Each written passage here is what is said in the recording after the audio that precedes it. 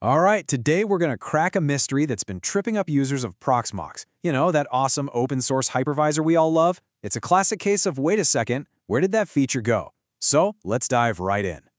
So picture this. You've just upgraded to the latest and greatest version of Proxmox. The interface is looking sharp, everything's running smoothly, but then you go to set up your uninterruptible power supply and nothing. You're left wondering, where on earth is the setting for this? And hey, if you're scratching your head about this, trust me, you are not alone. This is a super common point of confusion for pretty much everyone, from new users to Proxmox veterans, and it pops up in the forums every single time there's a new release. Okay, so let's kick off our investigation here and really define the missing feature that's at the heart of this whole mystery. And look, the expectation here is totally reasonable, right? I mean, we're talking about Proxmox, this incredibly powerful hypervisor where you can manage literally everything from crazy complex storage to live VMs, all from a nice web GUI. You'd naturally think that configuring a critical piece of hardware like a UPS would be just as easy. And all this confusion, it leads to the next big question, the one that really gets the online debates going. Was this feature ever actually there to begin with?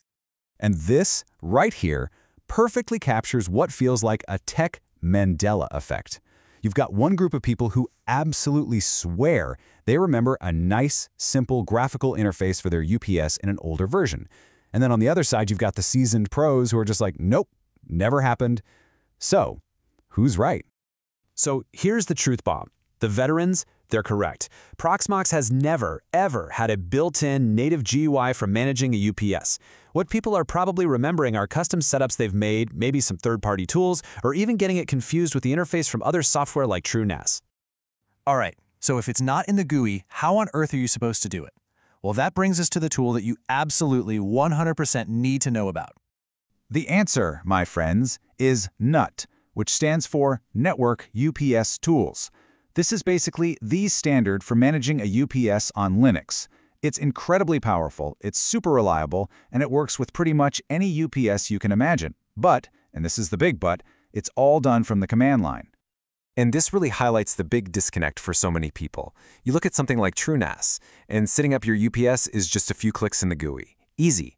But with Proxmox, you've got to break out the terminal. For a lot of folks, that feels like a huge step backward and really gets to the heart of that old Linux debate. Do you go for user-friendly convenience or raw command line power? You know, this quote from the community just hits the nail on the head. It's a totally fair question, isn't it? We live in an age of home labs and small business servers that do critical work. Running one of those without a battery backup is just asking for trouble. It's not a luxury anymore. It's a basic requirement.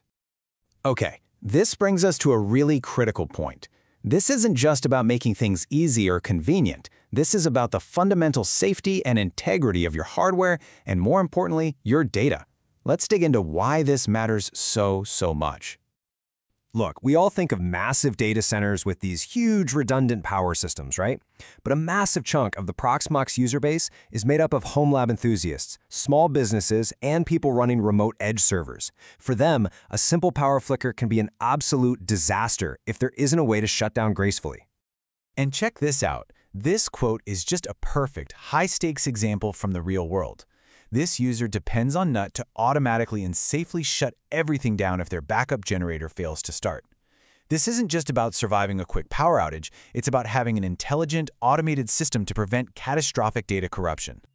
Okay, so if this is so obviously important and the community is practically begging for it, why isn't it in the Proxmox GUI yet? Let's get into the great GUI debate. Well, the most likely answer really just comes down to one thing: priorities. You have to hand it to the Proxmox team. They have done an amazing job integrating these huge, complex, enterprise-level features like Ceph storage and live VM migration. It's very likely that a UPS interface, while crucial for many, was probably seen as more of a niche feature compared to that other heavy lifting. But that desire? Oh, it is not going away. This user just sums up the feeling perfectly. It's not a nice-to-have anymore. People are now actively dreaming about this magical interface finally making an appearance in PVE, the Proxmox virtual environment. So, until that magical day comes, what can you actually do about it? Let's get practical and look at the real-world workarounds that the community is using right now. Okay, here are the 4 main ways people are handling this right now. First, and by far the most common, is just biting the bullet and setting up NUT manually in the terminal. Second, if you happen to have APC hardware, some people find the APC PSD tool a little easier to work with. Third, this one's a bit more advanced. You can use another device, like your NAS or even a router, as a central UPS server that tells your Proxmox host what to do.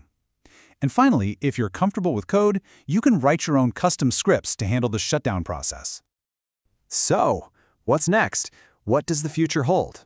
Honestly, maybe nothing changes. But as Proxmox gets more and more popular, especially with users outside of those big corporate data centers, the demand for user-friendly essentials like this is only going to get louder. If the community keeps making noise, you have to think the developers will eventually take the hint. But yeah, until then, the solution is pretty much the same. As one person in the forums perfectly put it, you're just going to have to nut up and get friendly with that command line. And all of this really leaves us with one big final question to chew on. In a world that is moving more and more towards simple, user-friendly graphical interfaces, at what point does something that was once considered an edge case for experts become an absolutely essential feature for everybody?